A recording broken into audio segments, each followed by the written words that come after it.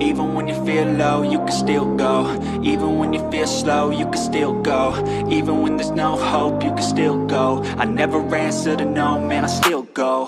Go, go, go, go, go, go, go, go, go, go, go, go, yo, go, go, go. Hustle hard, hustle every single day. I'll be making moves till I'm buried in my grave. To the system, I don't wanna be a slave. I've been doing shit my way, or the highway. And in the driveway is a nice range. Cause I grind through the climb, I invite pain. Selamat pagi teman-teman Aki dimanapun berada. Mudah-mudahan hari ini hari terbaik untuk kita semua. Dan kali ini Aki bersama teman-teman Kastrol rencananya akan go to air terjun dari Rangkas menuju ke Bogor. Di sana banyak sekali air terjunnya. Di kampung wisata yang Gunung Salak itu wah endah-endah pisan. Namun ada dua air terjun atau curug yang akan Aki datangi. Salah satunya adalah Curug Cigamea dan satunya lagi Curug Kondang. Bagaimana akses ke sana atau bagaimana perjalanan menuju ke sana? Ikuti terus dong video Aki bersama teman Kastrol ngabolang.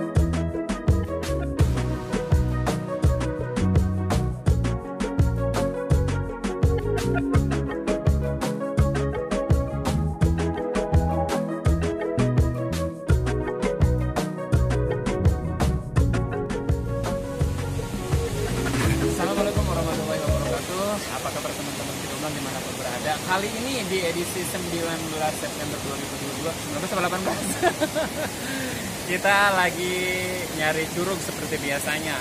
Minggu kemarin kita di Curug Cirambuai. Wow, itu curug yang terekstrim yang kita pernah datangin. Kali ini kita datangnya bukan di wilayah Lebak lagi, tapi di wilayah Bogor. Curugnya Curug Cigamea. Wow, indah banget ya. Tapinya perjalanannya lumayan jauh. Memakan waktunya beberapa jam. Kita berangkat dari rumah jam 8:30 nyampe sini dohor ya.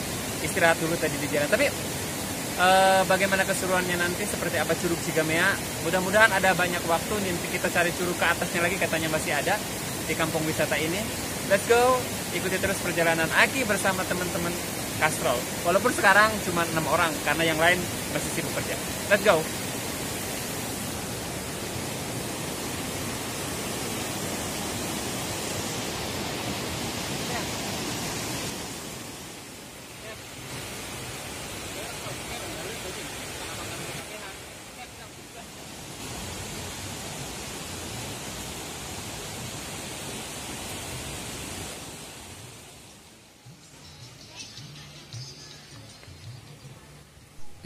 Nah, setibanya di lokasi, rasa sejuk, wow, langsung menyentuh ke kulit gitu ya, karena butiran-butiran air itu kan yang tertiup angin, wow, suasana sejuk banget.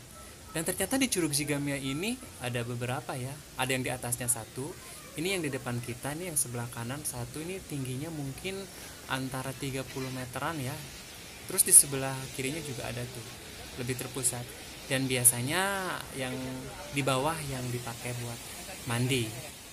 Kalau lihat suasana kayak gini tentunya mata kamera langsung sat buat mengambil gambar. Karena sayang sekali dong kalau kita tidak mengabadikannya. Ini ada kali 50 meteran. Nah, ini di belakang ya. Ada di samping kanan juga ada nih, tuh sebelah sana. Mana? Tuh, tarik kita ke sebelah kanan ya. Ini di belakang. Tempat mandinya juga oke. Seger banget kalau udah di sini tuh. Pokoknya mantap.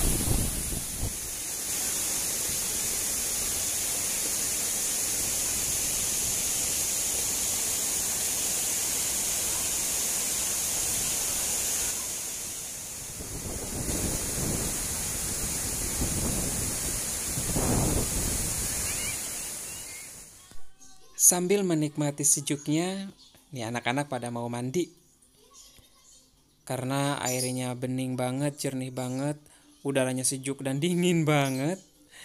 Kita ingin merasai. Saya pun menyempatkan cuci muka. Airnya tuh segar banget, cenderung dingin. Sampai ke ubun-ubun kali ya. Aduh, anak-anak di belakang lagi pada mandi. Pokoknya kalau udah di tempat kayak gini tuh serasa wow, tidak bisa berkata-kata.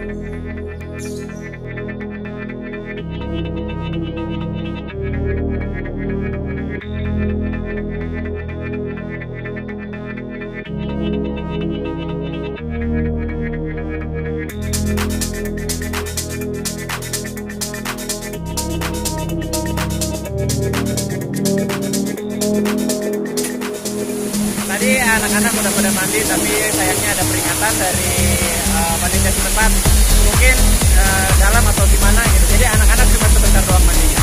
Tapi kalau untuk tempat wisata anak-anak dan keluarga di Curug Cigamea ini oke punya. Gitu. Oh.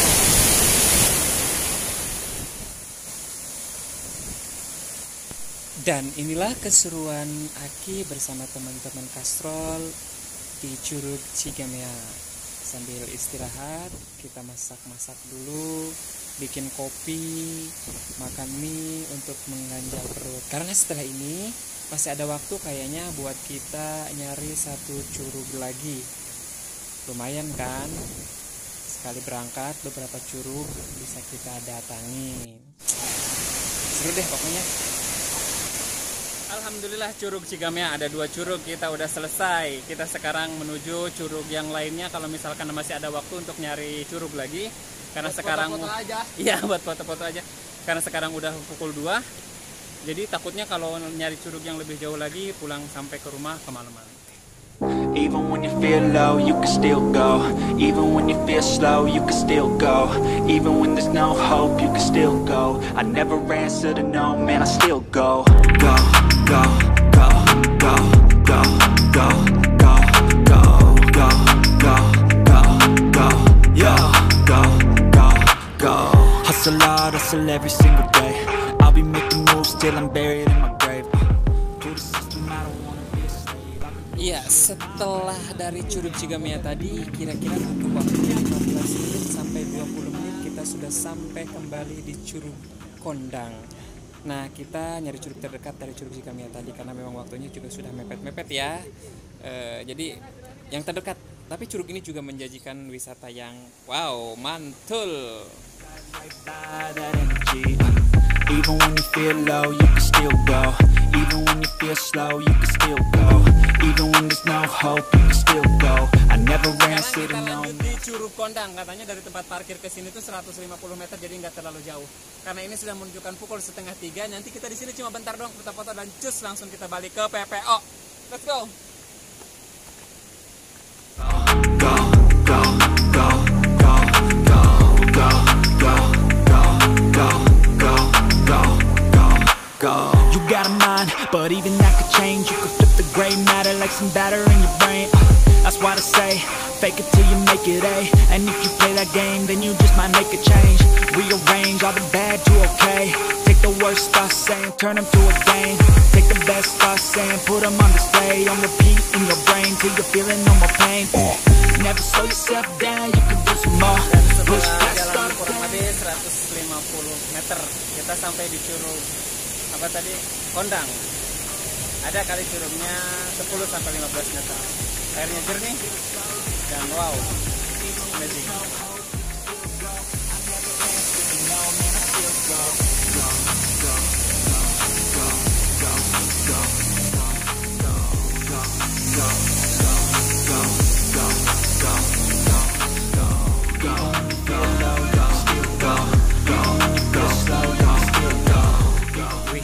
Wih, di sini anak-anak gembira sekali nih, mereka pada mandi, menikmati air terjun Curug Kondang.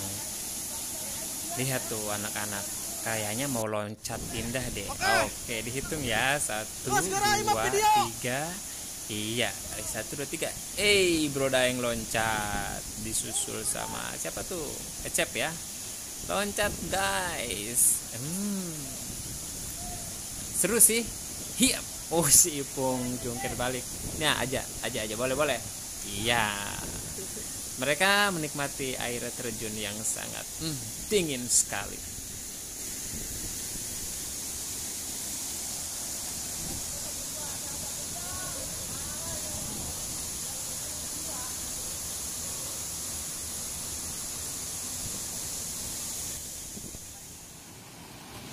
Melihat mereka pada asik mandi, si Aki pun tak tahan ingin berenang di Curug Kondang. Cobalah kita berenang di sini. Wow, ternyata setelah masukin badan ke air, wow, beneran dingin dan sejuk banget. Berenang di air kayak gini tuh ya, andai mandi tiap hari air kayak begini kayaknya bersih deh ke kulit. Aduh, seru banget, jernih banget airnya. Iya, kita berenang terus menikmati Curug Kondang. Wow, airnya dingin banget, segar. Tadi di curug yang satunya kita nggak mandi karena dilarang juga, terus di sini lebih enak buat mandi. Negara ing.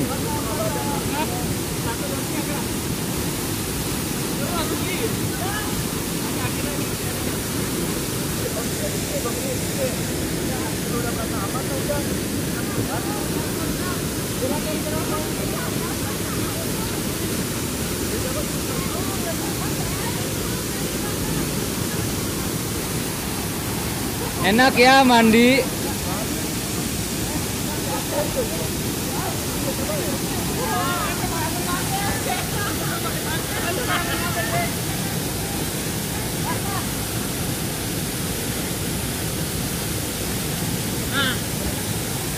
Kuatin jauh-jauh kurang PPO aja di dia. Jauh kan? Udah kerangka saya di Bogor.